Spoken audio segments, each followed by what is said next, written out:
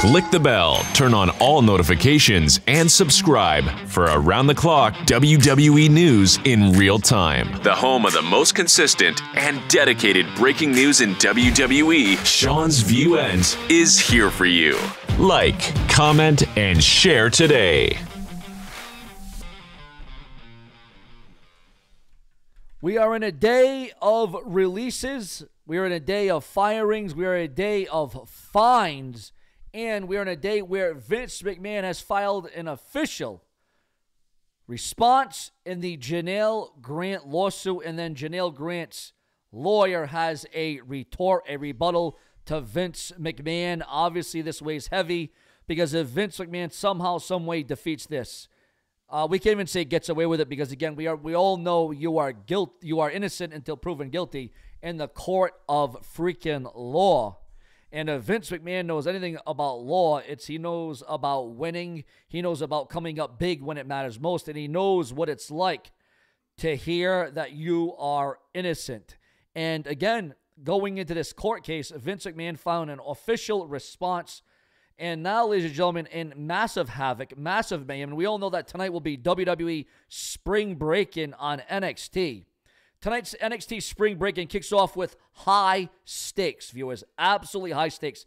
And in addition to Cameron Grimes getting released by the WWE and a new women's champion being crowned, Finn Balor signing an extension with the WWE. Are you happy? Are you glad? Are you satisfied that Finn Balor is going to be staying with the WWE? You know, a lot of people don't think that Finn Balor is already into his 40s. You know, people don't suspect that. But Finn Balor is already well into his 40s. And the fact that he's 42 years old, you know, that's getting up there to be, as a wrestler, it's getting up there in the age range, the age frame. However, viewers, fans, and subscribers, the Federal Trade Commission is approving a ban on non-compete agreements in World Wrestling Entertainment. Also, do you want to see the return of Lars Sullivan, viewers? The return of Lars Sullivan, accused of threatening a female spa owner. I guess Lars Sullivan, remember, he was supposed to get this gigantic push. He was supposed to go into the main event. He was supposed to get this big rub, and all that kind of went down, and then he got released in Lars Sullivan. We haven't heard that name in quite a long time. Also, Mandy Rose is calling out WWE's hypocrisy after banning her name from World Wrestling Entertainment. And MVP is issuing a warning against fake social media accounts pretending to be him. And massive breaking news is Sheamus about to undergo a name change. Is Sheamus going to undergo a name change in the WWE? Sheamus wants to be called Burger King following the recent remarks by Drew McIntyre and the fans and the trolls on WWE television. Also, ladies and gentlemen, Sheamus had no issues with the controversial line from Drew McIntyre on Monday Night Raw. And where is this leading to? What is this setting up? A lot of rumors and speculation that Drew McIntyre and Sheamus could become the brand new World Tag Team Champions on Monday Night Raw. Also, Ludwig Kaiser's future plans following his vicious assault on his tag team partner. Gunther and Ludwig Kaiser are tentatively scheduled to continue to work together after the turn on Giovanni Vinci. Now, again, a lot of rumors and speculation. And if you didn't know, here on this channel, we expose breaking news, rumors, and speculation and debate. It's all about opinions. It's all about commentary. It's all about comments here on The Brash in the Brazen, where we fill you in on the latest, the greatest, and the hottest. Also, additional WWE superstars are expected to declare the King of the Ring and the Queen of the Ring tournaments. Also, John Cena receives a birthday wish from AEW birthday twin. John Cena and AEW, what's the connection there? Well, the fact that it is John Cena's birthday wish from an AEW fan. Also, with Cameron Grimes being released by the WWE, by the company, he released a very heartfelt message on social media. And a $250 million plagiarism lawsuit against WWE and AEW cannot be dismissed at this stage of the game, cannot be overturned. Your thoughts, your comments, and your opinions on that volatile situation. And also, former WWE champion Jinder Mahal addresses the social media war with AEW president Tony Khan. And Vince McMahon and John Laurinaitis Court response deadlines for the Janelle Grant lawsuit are being unveiled online. It is being leaked in front of the entire world for Vince McMahon and John Laurinaitis. Their court response deadline. And Amanda Huber defends JoJo Offerman against a judgmental remark after the passing of Bray Wyatt. And Brian Cage dismisses claims of taking a shot at Cody Rhodes' WrestleMania 40 victory, where he won the WWE Championship.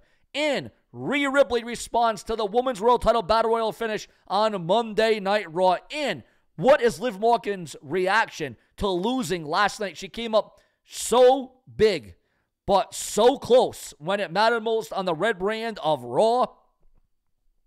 Liv Morgan breaks silence after the shocking failure on Monday Night Raw. She says, "It's on." The Liv Morgan Revenge Tour continues on. It rattles on. Also, ladies and gentlemen, coming through the desk of the Brash Brazen, fresh and true for all of you, all new level of disgusting. Janelle Grant's lawyer on the Vince McMahon latest claims, an all new level of disgusting.